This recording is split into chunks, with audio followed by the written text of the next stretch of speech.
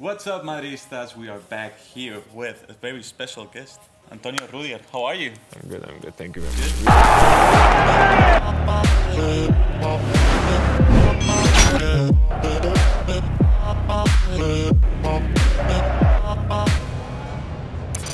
Really excited about this. How was today's training session? Today I'm a bit angry. You are? Yes, because I lost. That's why.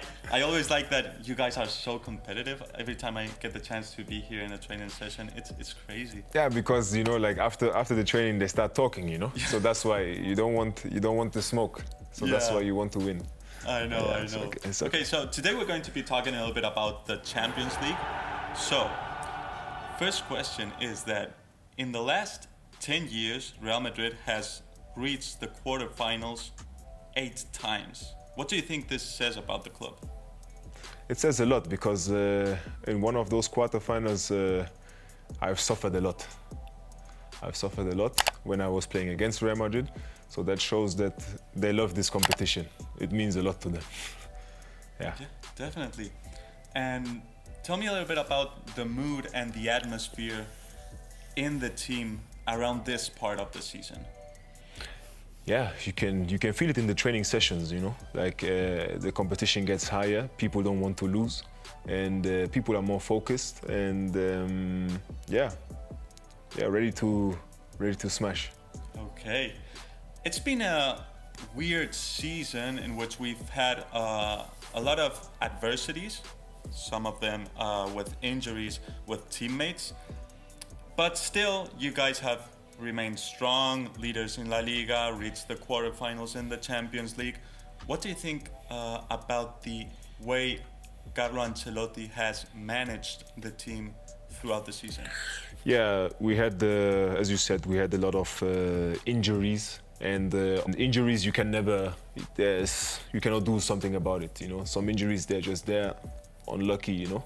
But yeah, the coach is doing his job. He's handling it well. I think everybody knows, all the Madridistas know how he is, that he knows how to manage big personalities, and he's doing it quite well, and yeah, doing a good job. And it also seems that you guys have remained like very close, strong, not just with Carlo Ancelotti, but also with your teammates, right? No, around the team we have a great bond. We have a great bond, everyone is different, but on the pitch, everybody is the same. Everybody's competitive, everybody wants to win. And yeah, we stick together and we do what it takes to win.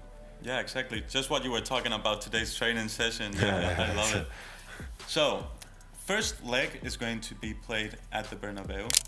We know that those are some very special nights here in Madrid. What role do you think the fans have to play at the Bernabeu for this game? No, like these are the games that everyone dreams of.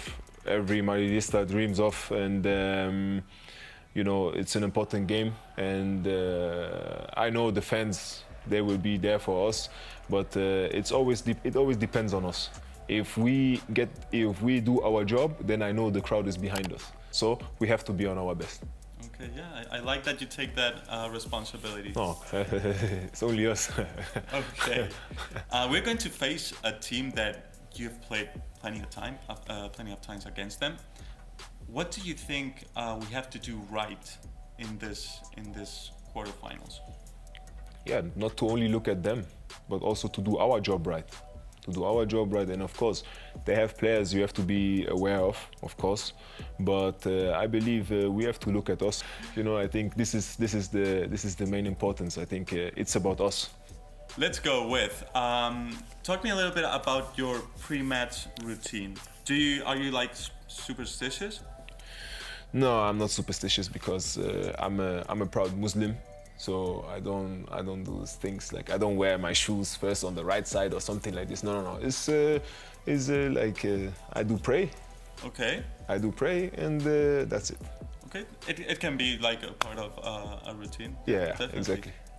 So let's go with some quick fire questions. Some of them will not just be related to football, might be a little bit more personal. Mm-hmm. Okay. But first, the best goal you have ever seen? The best goal I've ever seen. I've seen me live. Yeah. Ooh. I have to say there was one goal from Olivier Giroud, like at Arsenal, when he somehow with his back heel. Scorpion? Yeah, exactly. Like no, that one was crazy. That one was really. Definitely. I have to say that one was good. Tell me a stadium to play, like away stadium. San Mamés. San Mamés? Yes. Unbelievable atmosphere. Unbelievable. Good one. If you hadn't been a footballer, what would you have liked to do? A pilot. Pilot? Yes. Okay, that's nice. Cool. A dream to fulfill. Dream to fulfill. In what? In personal life or? In your personal life, yeah. In my personal life. You know, in my country, like in the country of my parents, Sierra Leone, I want to create a lot of jobs. This is my dream. That's nice. Yeah, that's really nice. Where do you see yourself in 10 years? In 10 years? Yeah, on my mission to create a lot of jobs in Sierra Leone. Yeah. You have a plan. There it is. Your favorite sound? Sound? Yeah.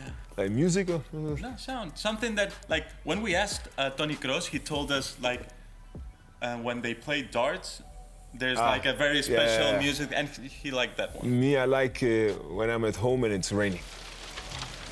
It's nice, the sound of rain. Yeah. The most famous contact you have on your phone? The most famous. Yeah, Luka Modric. Luka Modric, okay. And who is your best friend in football? My best friend in football is Mateo Kovacic. Mateo Kovacic? Yes. You guys have a good bond. Yeah, we have a very good bond. Okay. Okay, so that's it. Perfect. I hope you guys enjoyed it, this little chat with Antonio Rüdiger. Thank you very much for being with us today. Always a pleasure being with you.